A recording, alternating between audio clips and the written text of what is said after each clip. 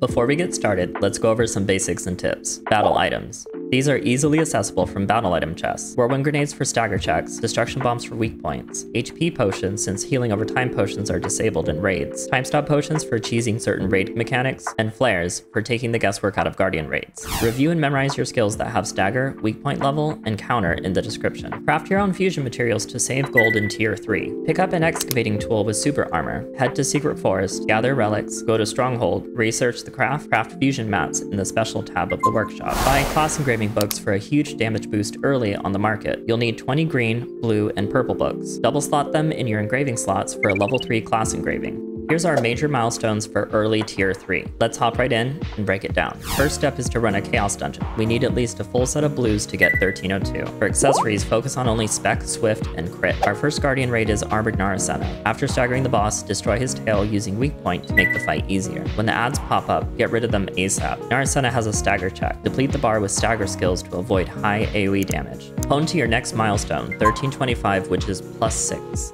To skip the long honing animation, click special honing, then gear honing. At 1325, we'll run chaos dungeons for a set of purple gear. Don't forget to use gear transfer at the honing NPC to save your current progress. Let's go over inventory management. Open auto dismantle, check every gear type. Relic, tier 3, skill tree notification exclude. Exclude gear with engraving favorites, click go. Thieves gems, auto fuse, tier 3, level 3, apply. Roster, engraving effect. In both tabs, check off your favorite engravings. In the skills menu, open settings, check off each active tripod. We have a new game system to cover, skill tree transfer. Run chaos dungeons to get amulets. Amulets have tripod levels. Go to the skill tree transfer NPC. Upgrade your tripods. The higher the level, the lower the probability. In the skills menu, toggle your upgraded tripods. And that's it. At 1325, we can now do Abyssal dungeons. Aira's Oculus. The first boss is Cicera. Every stagger, Cicera gains a damage increase buff. Step in a purple puddle to reduce your stagger at the cost of increased damage received. After this plus-shaped attack pattern, don't stand in front of Cicera. Watch out for this animation, it has the potential to one-shot. Our next boss is Sato. Besides a random typing pattern, there's not much to say about this boss. It's similar to the story version,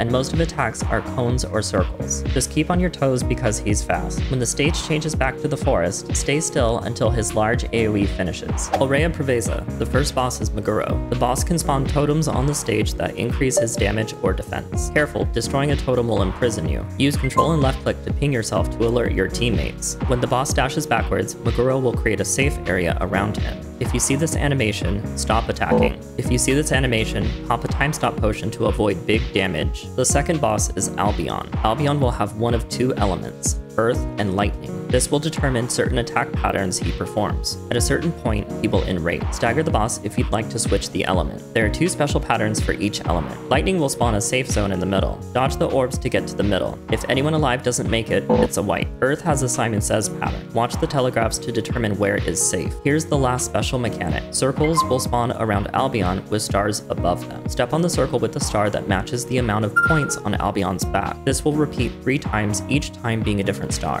Next step is honing to 1340 or +9. At this point, we'll have access to the South Burn story. This is beneficial to complete for 3 reasons. Tons of combat level and roster level experience points, free card packs, and it's a requirement for higher level chaos dungeons. Our next stop is 1370 or +15. Here's the average cost of honing materials to get to this point. At 1370, we switch to honing with Great Honor Leapstones and basic array of fusion materials. Exchange your remaining Honor Leapstones at this NPC in Punica. The next goal is to get a set of legendary chosen, preordained, or harsh oath equipment. This equipment's base level is 1340. Don't forget to use gear transfer again to retain the same eye level. Oreha Well hard mode. Both Aira's Oculus and Oreha Preveza are very similar to the normal mode. The key differences being the mechanics happen sooner and the bosses are stronger. Completing these will now reward a token item called Empyrean Dawn. Open the additional chests at the end of each Abyssal dungeon to get more. Abyss Raid Argos. In phase 1, each person is assigned yellow, sun, or purple, moon. This means throughout the fight, use the color you've been assigned as a safe zone. When Argos lands in the middle, step in a circle that is your color and the direction of your player number ×3. A timer under Argos will start. Each player will have stacks of sun or moon. Attacking the boss will transfer these stacks over to Argos. An imbalance of stacks on the boss will wipe the opposite party when the timer runs out. At this point, yellows and purples will switch.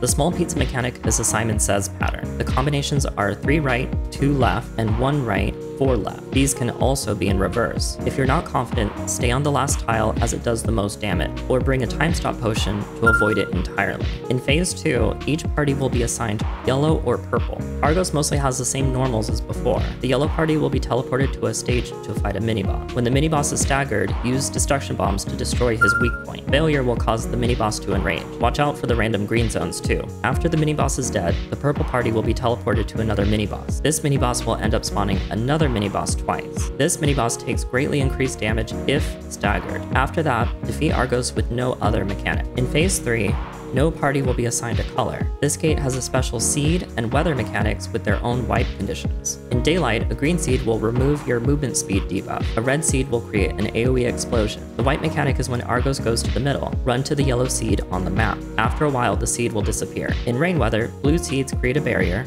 Green seeds trap you and nearby players. Pop a blue seed barrier to avoid the wipe mechanic for this weather. For night weather, red seeds cleanse the vision debuff. Blue seeds create a persistent poison area. For the wipe mechanic, clear every purple seed from the area which is seen on the map. Claim every chest to get as many Argos blood as possible. Argos and Oreha Hard both drop accessories with class engravings. For an easy 3x3 setup, get 5 accessories with +3 of the class engraving. Find an ability stone with 2 beneficial engravings. Facet each engraving to at least +6, then use books to get the remaining 9 nodes. Now it's time to trade in our Empyrean Dawn and Argos blood. Speak to the Craft Abyss equipment NPC in Punica. Chosen gear is purchased with Empyrean Dawn. Preordained or Harsh Oath is purchased with Argos blood. In short, Preordained is for DPS, Harsh Oath is for support. The ultimate goal is a full 5-piece set of Preordained for DPS. This gives 25% crit rate at 5 stacks for 15 seconds, and an added bonus of 50% increased crit damage if you're near someone wearing a full set of Harsh Oath. Here's the average cost of getting from 1370 to 1415. Here's an example of a daily and weekly routine. Run Chaos Dungeons daily for honing mats and boss rush tickets. Do excavating once every 2 days and craft fusion materials. Set 2 Bifrost and Phaeton to easily complete your daily unas for Leapstone. Complete Guardian raids with rested bonus for honing materials when you have time. Use boss rush weekly unas for extra Leapstones, gems, and Uno tokens for gold. Do Challenge Abyssal weekly for Fearless Knight card packs to get your Lost Wind Cliff card set. Challenge Guardian raids will give 45 Leapstones weekly and Powder of Sages for tripod enhancing.